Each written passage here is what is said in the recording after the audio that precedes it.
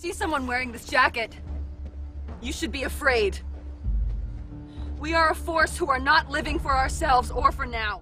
Hey Walking Dead fans and Fear the Walking Dead fans, welcome back to the channel. Another video. This is going to be a review of Fear the Walking Dead Season 5 Episode 5. Spoiler alert if you're not caught up.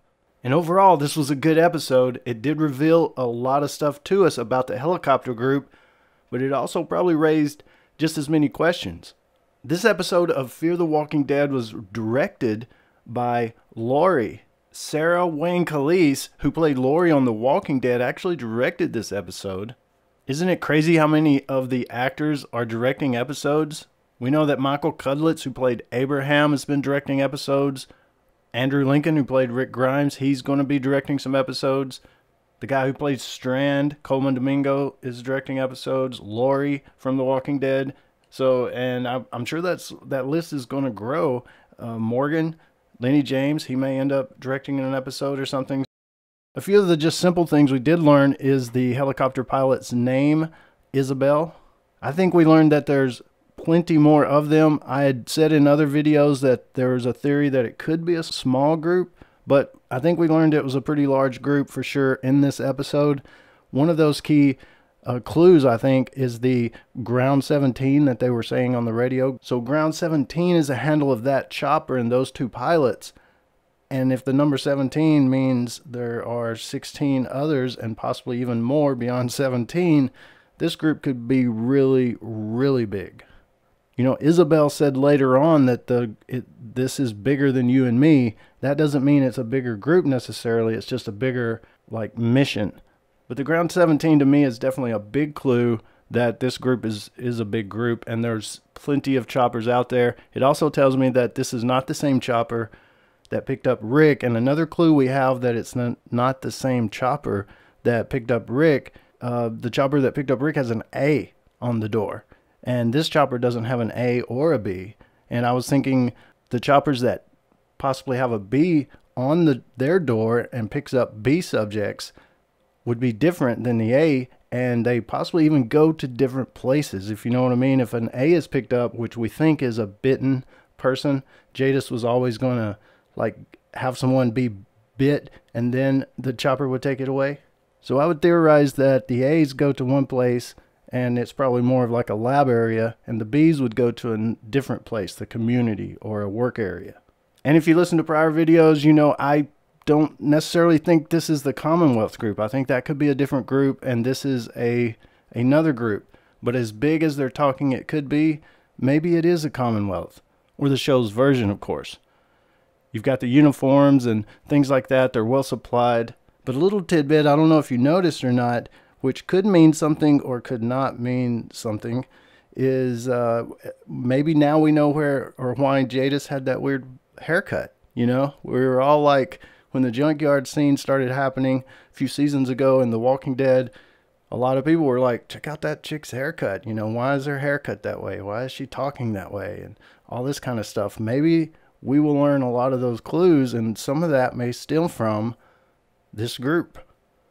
But as far as the group being large, it is well organized. They have protocols. They're well supplied. As we noticed, they had beer and all kinds of supplies sitting up there on the top of that mountain. Although we didn't get a name or location, she said, I'm not going to tell you the name and I'm not going to tell you where it is. And I'm sure a lot of us fans, when she said that, was like, damn it. But she did say she was collecting supplies for about purifying water. So that's intriguing in itself. And she said it's bigger than you and me and all of us, and it's the only thing that matters. And then we're going to send a reclamation team.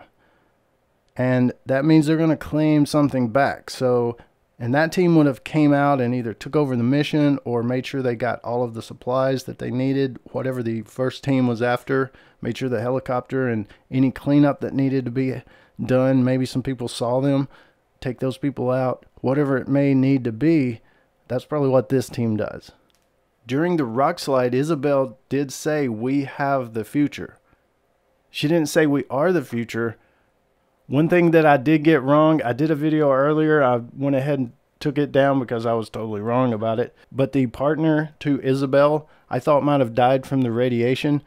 And he was scared that he was going to die from the radiation. And he was actually going to go AWOL. And that's why he died. He did not die from the radiation. He died from Isabel shooting him. And why did she shoot him? Because he was going to go AWOL. And she was sticking to protocol. And it does seem we get another clue or proof, I guess, that they're trying to tell us that they are in Texas. When they flew over the mountain, which could have been into New Mexico or Arizona or something, they're still in Texas, possibly around Austin, West Austin, North Austin. Even though the road sign that we saw Alicia beside was East Austin, I think. They did show us this map. She grabbed that map out of that SUV, Texas map. So maybe it's telling us again, hey, we're in Texas. But one thing I wanted to throw out there, if you guys caught it, I think it was a reference. And maybe it's a common thing, but I know there's a lot of young viewers out there, but Looney Tunes cartoons back in the day had this cartoon, Ralph Wolf and Sam Sheepdog. Morning, Ralph. Morning, Sam. And the wolf in the cartoon would always try to get the sheep, right? But the sheepdog had to protect the sheep, so it would always beat up the wolf and all that kind of stuff. But they would clock in the morning and then clock out in the evening. And as they were walking to the clock to punch in, they would just be talking like friends and buddies. But once they clocked in, they were enemies. And Isabel said, Sun comes up, we punch in and shit gets real again. Yep, so when the morning comes, we punch in and the shit gets real again. So when the morning comes, we punch in, we're back to work. We're back being enemies, really. So in the end, Isabel releases Al. They go their separate ways. Al's reunited with Morgan and Alicia, and the helicopter takes off. But really, the biggest thing in all of this that we learned, or raised so many questions for me anyway, was the bog tape. Number 7 maybe is what it had on it. So the bog. And we learned about Al, and she chased the story and lost her brother and didn't get to say goodbye. He died, and that's a conflict within her. As with the conflict with Isabel as far as killing her friend over protocol, instead of siding with her friend and saying screw protocol. But as Isabel did watch the tape, we learned about the army moving down one side of the street and the National Guard the other and shooting at each other. So we don't know all the circumstances at all with this. Were they really shooting at each other? Were citizens shooting back at the Army and National Guard, and then National Guard and Army shooting at the citizens? Could there have been just thousands of dead all mixed in there? She was definitely protecting that tape, had it hidden in the bottom of her bag. She was definitely protecting that tape for some reason. I think something in that tape may tell us a lot about what happened in the beginning, or at least with the military, which is a big interest to so many people out there as far as the fans. But since this video is getting long, I'm going to break that down in another video, so look for that coming very soon. Al did end up giving the tape to Isabel, so I don't know.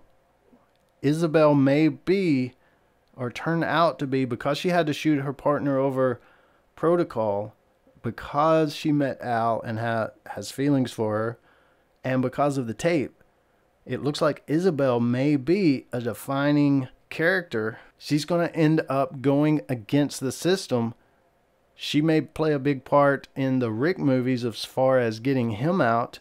We just don't know. She may be a big player because of what happened in Fear. So these things in Fear, her partner dying, meeting Al, and getting the bog tape, may be the catalyst, maybe the seed or something, you know, to finally make Isabel be the one that kind of breaks shit open or allows someone in or gets out and tells the world about this group or whatever it may be. And just a little joke here at the end, she may be the one that wakes Rick up from his coma. But there's definitely just a whole lot to unpack. Like I said, I'm going to do another video on the Army National Guard thing. It'll talk more about this episode a little bit and other details throughout the show and stuff. So definitely look forward to it. More videos coming on the channel. Stay tuned. Subscribe if you haven't. As always, thanks for watching. And come on and hang out anytime for more Dead stuff. Nice day, huh, Sam? Yep, good to be alive, Ralph.